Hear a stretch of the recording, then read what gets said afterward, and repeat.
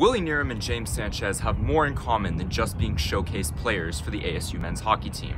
Before they arrived in the desert, the two were teammates with the USHL's Dubuque Fighting Saints, an experience which paved the way for their success in Tempe.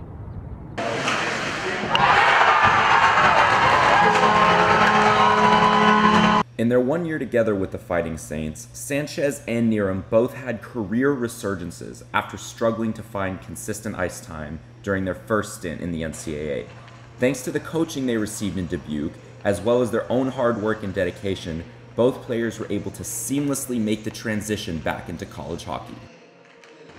I didn't play juniors there to start, but similar path as Willie, just at Michigan for 2 years, and then I don't know, just didn't work out as well as we hoped. So just looking for a different opportunity to just go play more hockey and just kind of try to go to a different college. And that was the best option I could have taken. You know, we both stepped into college hoping and, thinking we were going to play a lot of hockey. And when that didn't really work out, going back to juniors and going back to Dubuque, it really helped us find our game again, find the confidence, find what really made us, good players growing up. And, we kind of took it from there.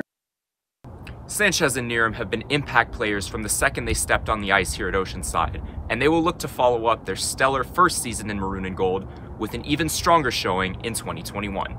For Walter Cronkite Sports Network, I'm Evan Osherwitz.